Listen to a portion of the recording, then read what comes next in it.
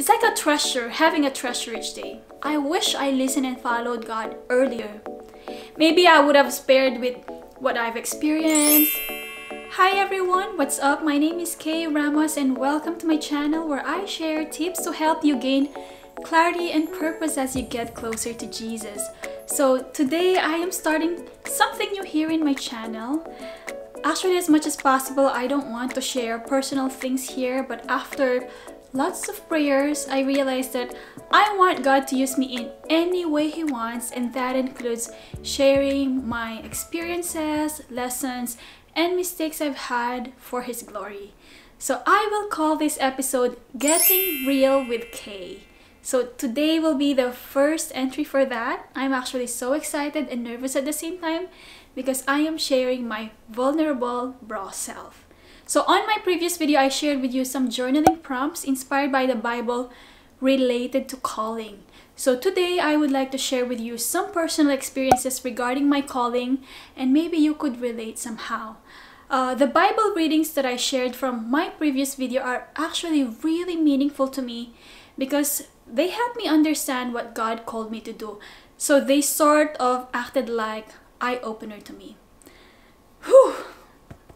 I actually first heard and felt God's calling in my life way back in 2016, but I chose to ignore it. Back then, I was mostly home, and that was also the time when I started studying the Bible and really enjoyed reading and learning. So along the process, I just felt a conviction to share what I'm learning, and I felt really enthusiastic about it. So I started my own blog. I think I only wrote 3 blog posts related to my Christian faith and the Bible. Then I got so scared because I felt truly unworthy to share it. Questions like, who am I? I didn't go to seminary school. What if I share the wrong stuff unintentionally? It was also the first time that I learned that you can make money from blogging. And so I enrolled in a course, and that's when I totally pivoted and abandoned what God called me to do. So I started writing on Medium, and I realized that most of the articles that do well there are articles related to self-improvement, productivity. So now, instead of me talking about my faith, I talk about self-help things, personal productivity, and other more. So I became a top writer on several categories there. So instead of me reading the Bible now, I now read self-help books so that I can write more articles. Instead of me writing for something that I truly believe in, I started chasing the traffic and giving in to what the audience really wants to hear or to read. So it went on for about a year until I reached a point where I hated writing. I felt like I lost myself because now I write just to please people. Sometimes I don't really believe on the things I read and write. So I intentionally hid who I am, especially my Christian faith, because I don't want people to say something negative about it since it's so important to me. It's part of me. And at the same time, my faith is so important to me that I felt guilty of not sharing more about Jesus. Like I could always hear that voice that this is what you should do.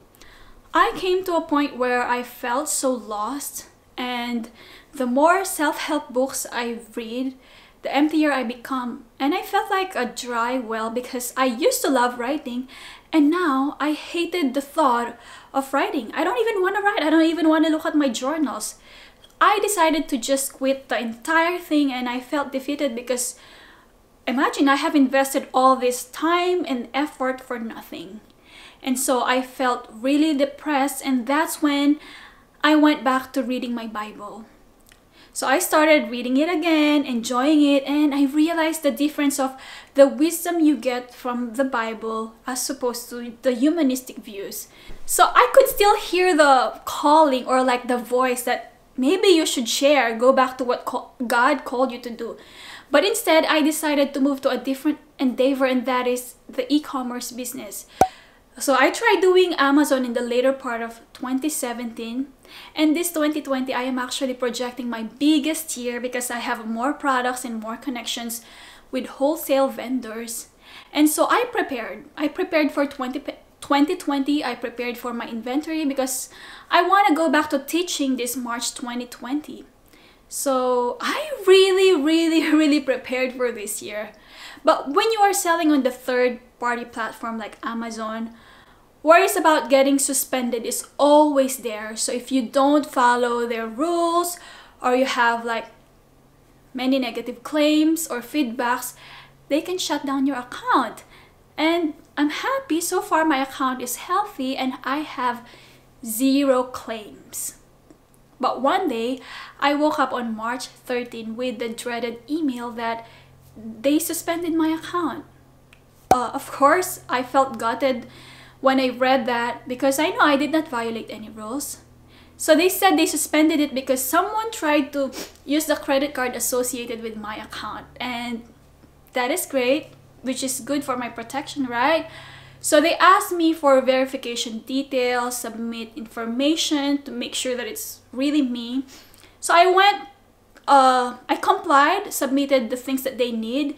We went back and forth for several months, but they just kept giving the same response template.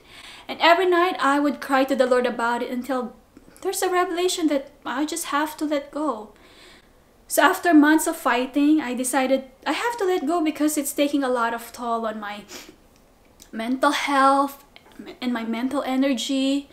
So on July 22nd, I received an email that they disposed my inventory, even though I already requested that they send it back to me.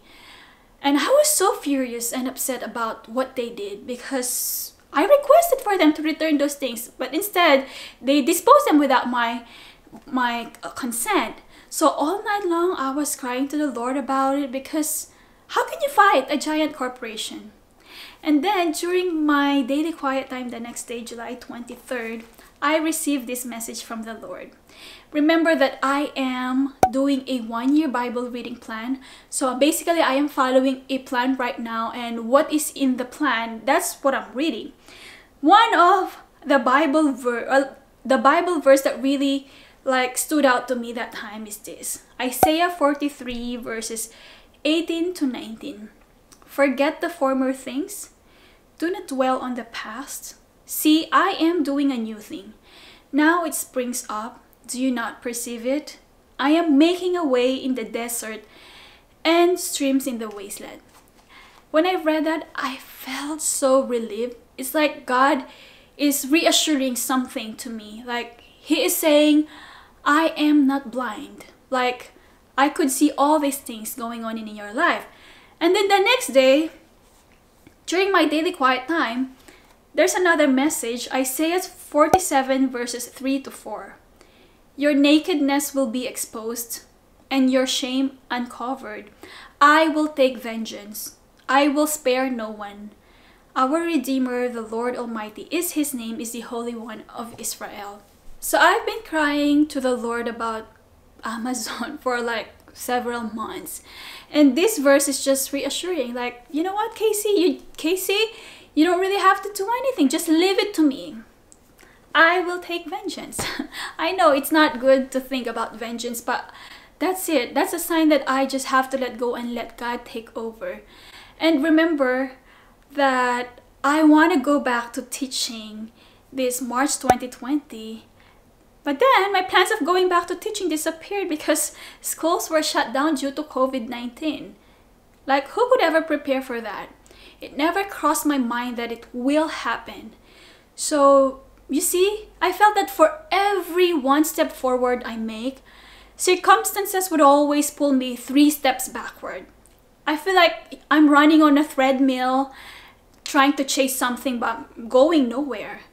I realized that I am so tired relying on my own strength, and I would just let God take over. I was so determined that I can do it that I failed to ask God if what I want to do in my life is what He wants me to do. So like I said in my previous video, I felt convicted when I read the story of Jonah. So I heard God's calling, but I chose to ignore it and do my own thing because I got really scared. So in May this year, I decided to go back to YouTube and just share my faith journey. If you look at my YouTube channel, you could see that I started last year. I actually have the desire to share about my faith and my faith journey for a long time, but I was so hesitant about it, and I had so many excuses, just like Moses.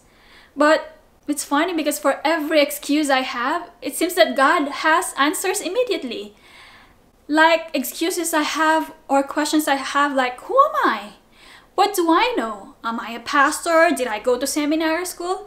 I'm just learning about the Bible myself, so I don't feel qualified. And God gave me one word: teacher. So I am a teacher by profession, and as a teacher, we are always reminded that we are facilitators of learning.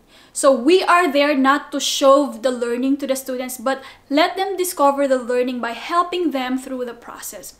So for example, when we tell stories, we don't just tell them directly, okay kids, we are going to have a story today and here's the lesson of the story. No, we don't do that. We let them find that out on their own. And in order to do that, we have to unlock difficulties first. So we have to define the difficult words that will appear in the story in such a way that they would understand it. And while you are telling the story, we basically throw questions to help them think. So at the end of the learning session, they themselves can form conclusions because they became active participants in the learning process. They can form judgments on their own on what the story is all about and how it could relate in their life. And that was like a light bulb moment for me. It felt so freeing that God is not expecting too much from me.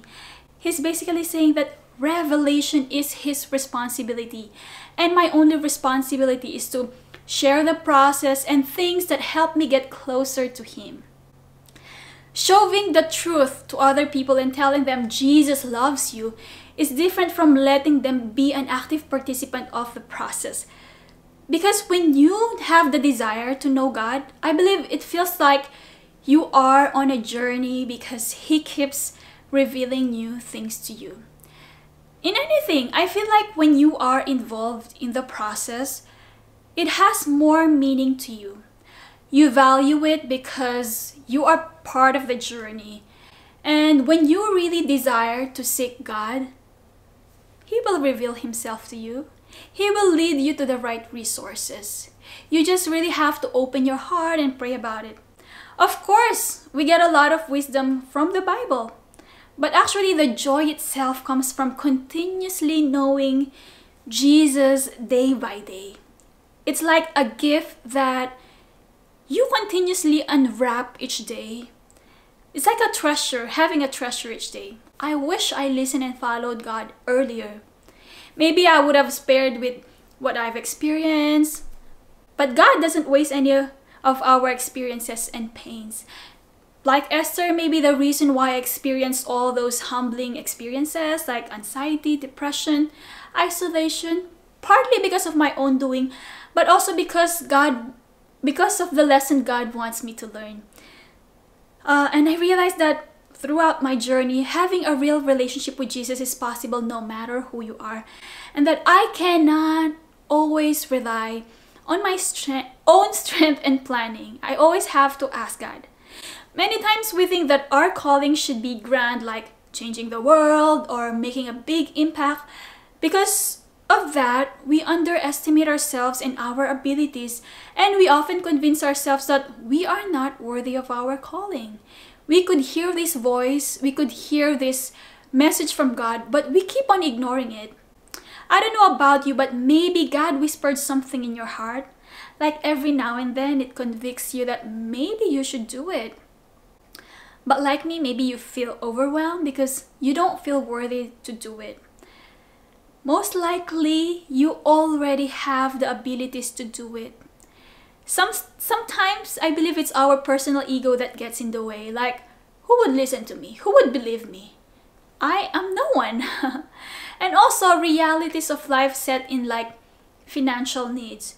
So we set aside our calling even when we could clearly hear and feel it because we feel that we are becoming irresponsible if we pursue it instead of doing the more sensible things for our family. And I absolutely understand that. But to be honest with you, in my life, even though I tried all those personal ventures, I actually was not able to contribute to our finances that much.